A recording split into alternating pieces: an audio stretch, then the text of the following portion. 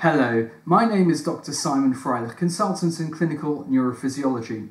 This video will explain distal ulnar neuropathy, also known as ulnar neuropathy at Guyon's canal and ulnar tunnel syndrome. For the sake of simplicity, I'm going to continue to refer to this condition as ulnar tunnel syndrome throughout the rest of this video. I will also explain how it is diagnosed and how experts generally recommend it is treated. Of course, any individual with this particular condition will need to have their treatment tailored to their specific needs in consultation with their doctor. This condition should not be confused with ulnar neuropathy at the elbow or cubital tunnel syndrome, which you can find out more about in a separate video if you click the link down below or the iCard above. Let's first understand the anatomy. The ulnar tunnel is a small channel which is around 4 centimeters long at the wrist. The floor is formed by the transverse carpal ligament and the entrance by 2 bony protrusions which come up from the carpal bones beneath. These are called the hook of hamate and the pisiform bones. A couple of blood vessels run through this area as well, called the ulnar artery and the ulnar vein. The ulnar nerve also joins this crowded space, running up through this tunnel. Just before it does this, it sends a branch to the back of the hand called the dorsal ulnar cutaneous nerve. This can help us work out exactly where the lesion of the ulnar nerve may be occurring. More about this later on. There are 3 main branches: a superficial motor branch, which runs to the ADM muscle at the side border of the hand and opens the little finger out like so.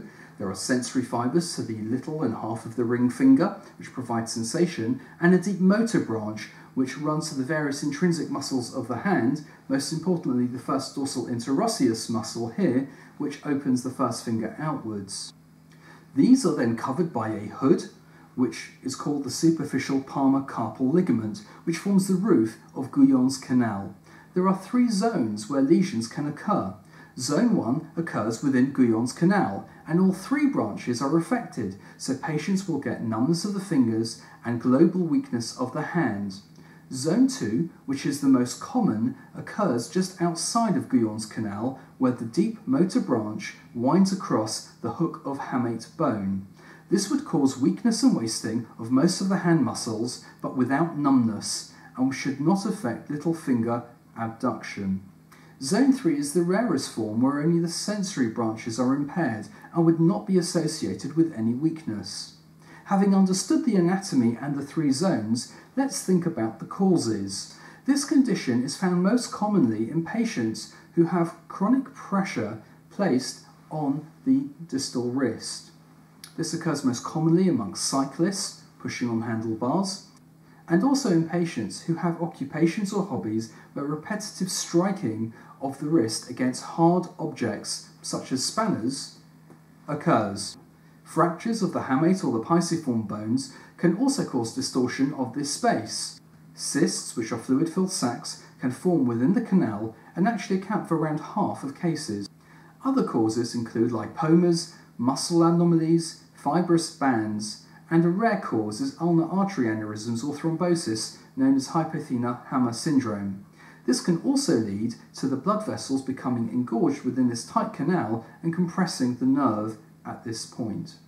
So how do we know if a patient has this type of nerve lesion? Firstly, we need to find out the symptoms and how they have developed. Weakness of the hand muscles, numbness of the little fingers isolated to the hand are the most important hallmarks. We seek to see if there are any obvious wrist swellings that we can see or feel that could indicate a cyst or a ganglion, or any ischemic changes in the fingers, such as skin discolorations, which might suggest a problem with the ulnar artery. We look to see if there's any wasting of the muscles, which is apparent, such as guttering within the hand muscles, which should spare the median nerve innervated muscles at the base of the thumb. After we test the muscle power, we test sensation. It's really important to check that sensation is normal at the back of the hand. If it isn't, then the level of the lesion is probably higher up. I'm now going to show you a couple of tests to check that any weakness which you might have is related to the ulnar tunnel.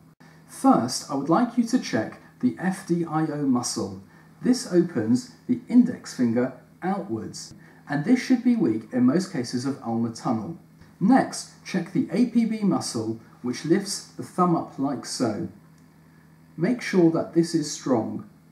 If so, then you are likely to have ulnar neuropathy. Finally, check sensation at the back of the hand compared to the little fingers.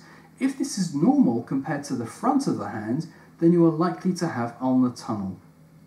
There are a number of conditions which can have similar presentations, the most common of which is ulnar neuropathy at the elbow.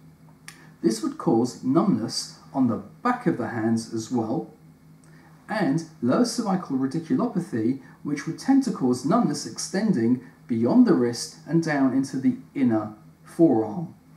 Nerve conduction studies are an important part of the investigations used to evaluate which nerve branches have been affected and what the level of the lesion is. These can pinpoint which zone has been affected, as well as examine any of the other possibilities, such as ulnar neuropathy at the elbow, lower cervical radiculopathy, lower trunk brachial plexopathy, or even very rarely motor neuronopathy. Once we are sure that the lesion is at the level of the wrist, a series of tests are required to work out the cause. These will include X-rays to look for any fractures, ultrasound or MRI to look for any other compressive causes, or even more specialised tests to examine ulnar artery problems. Causes are reported to be unidentified in up to 40% of cases. Management absolutely depends on the cause and avoiding any exacerbating factors, thus cysts might have to be removed or fractures repaired. Whilst there have been no randomised controlled trials of treatment, there has been a recent European consensus group which has proposed some guidelines. This was a multidisciplinary group of 112 experts working together to form the Hand Guide study in 2013. They divide management into non-surgical treatment, which is neutral position wrist splinting for up to 3 months of mainly nocturnal use, but they do not recommend non-steroidal medications or local steroid injections. They also had insufficient evidence to achieve consensus regarding therapeutic ultrasound treatment or nerve gliding exercises. Interventional treatment with surgery is the other branch of treatment where the nerve is explored and decompressed. Either way, all patients are advised to avoid putting pressure on the wrist and avoid repetitive movements, especially extending the wrist. The type of treatment offered will depend upon the severity of the symptoms and the duration for which they have lasted. Thus, mild to moderate cases lasting a few weeks tend to be managed non-operatively, whereas moderate to severe cases lasting over 3 months tend to be recommended for surgery. Ulnar artery lesions are, of course, treated somewhat differently, and primarily to repair the artery. I hope that this video has provided a good overview about what this condition is all about, and I look forward to seeing you in my next video shortly.